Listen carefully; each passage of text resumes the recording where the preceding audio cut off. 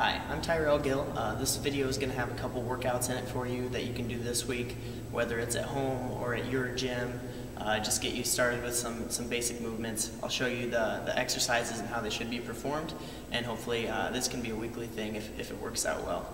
So the first thing we're going to do is workout number 1. It's going to be as many rounds as possible in 10 minutes of 3 push-ups, 6 sit-ups, and 9 squats. Then it's going to be a plank hold, 20 seconds, times 2. So we're going to do 2 plank holds. We're going to rest 60 seconds in between the planks, and finish with a side bridge, 30 seconds per side, just 1 on each side. So going through this workout, first we're going to start with 3 push-ups. So in the push-up, to start, we want to make sure our hands are below our shoulders. From our ankles to our hips to our shoulders are all going to be in line. Coming all the way down, full range of motion is touching your chest on the ground, sternum or above, locking out your elbows at the top. So you'll do your 3 push-ups, making sure your body moves as one large plank. Then we're going to move to 6 sit-ups. In the sit-ups, we'll put our feet in a butterfly position, having the soles of our shoes together. We're going to go down until we touch our shoulders. You can use your hands as you come up, reach up past your toes. That's a full sit-up. Shoulders touch, reaching up past your toes. Okay? 6 sit-ups. Then we're going to go into 9 squats. Now, a few things to focus on when we're squatting here. Feet shoulder width apart. Toes pointed out about 30 degrees. And as we go down, 4 things we're focusing on. Keeping weight in our heels, keeping our chest up and our back nice and flat, and going full range of motion so that our hip crease is down below the top of the knee, driving the hips up out of the bottom. Okay? As we come down, making sure our knees are pushing out, tracking out over our feet. Something to look for and not do is squatting with the weight on the balls of the feet. The heels come up, our knees will be pushed forward past our toes. That puts our knees in a bad situation. So, keeping our weight back in our heels, full range of motion, full squats. Okay? So as many rounds as possible in 10 minutes. You're going to go through 3 push-ups, 6 sit-ups, 9 squats, just keeping track of your total rounds in 10 minutes. Rest when you have to. Modification for the exercises. Push-ups really only need to be modified if you can't go all the way down and all the way up. So modification would be on the knees, from the knees to the hips to the shoulders, in a nice line, touching the chest on the ground, coming all the way up to full extension.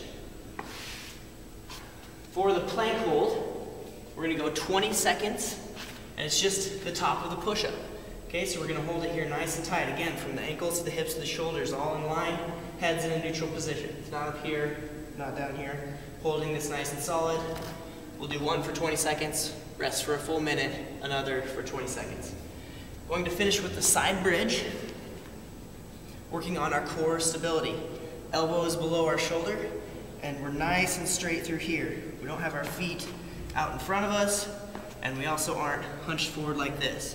Now, if you do need to modify this one, you can put your foot in front or your hand, trying to stay up for 30 seconds. We'll switch sides, 30 seconds on the other side. So that is workout number 1. Workout number 2. We have 2 sets, max rounds in 3 minutes, rest 3 minutes of 10 step-ups and 5 push-ups.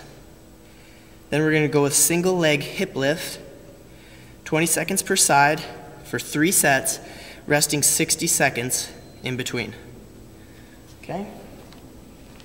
So on these step-ups, it's going to be 10 step-ups per leg. So stepping up all the way to where the other foot is on, opening our hips to the top. This is open hip, this is a closed hip. Opening the hips to the top, stepping off, you can switch legs, but making sure you get 5 reps each leg. Okay? So 10 step-ups. Then we're going to move to push-ups again. Same full range of motion. Use the modification if you have to. All 5 push-ups. So you're going to cycle through these for 3 minutes. Going to go 10 step-ups, 5 each leg, 5 push-ups. 10 step-ups, 5 push-ups. Keep going through that as many rounds as you can in 3 minutes. We're going to rest 3 minutes and then do a second set of 3 minutes. To finish the workout, we're going to do single leg hip lift, 20 seconds per side. So starting out, we're going to want to lift our hips up to where just our shoulders are touching. We're going to extend one leg and make sure that it's at the same angle as our other thigh that's planted on the ground. We'll hold this for 20 seconds. Then we're going to switch legs, keep our hips up. 20 seconds on each side, then rest 60 seconds. Perform 3 sets. Okay? So that should get you through 2 workouts for the week. If you can go through these 2 times per week. So it would give you 4 workouts, or adding something like walking, some low-level activity like that is going to help. Remember, anything is better than not moving at all right now at this point. Okay? For the step-ups, if you don't have a box, you can use a stepping stool, or maybe your steps, stepping up to your second step. So find something that works, be creative. Also, check out Tyrell Gill at Windy City CrossFit, Tyrell Gill Personal Training at Windy City CrossFit on Facebook, and that's where I'm going to continue to post the videos. It's on Facebook. Thanks.